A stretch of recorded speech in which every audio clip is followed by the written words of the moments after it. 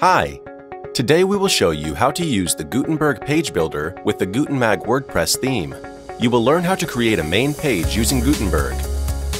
Click on Add a new page, add a page title, then click on the plus icon.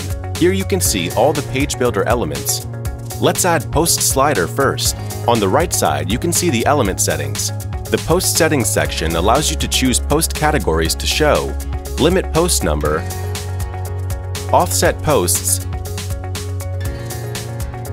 and select choosing order.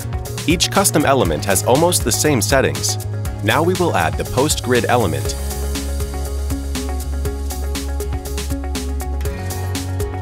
Go to the header settings section, enter the title and choose a header style.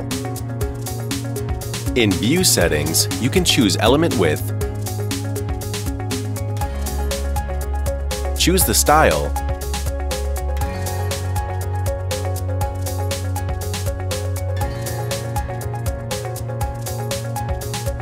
and choose the column amount. Here you can add margins and paddings. You can also add Post Categories tabs. Simply enter the category name in the Categories for Tabs field. Add Posts Video Slider.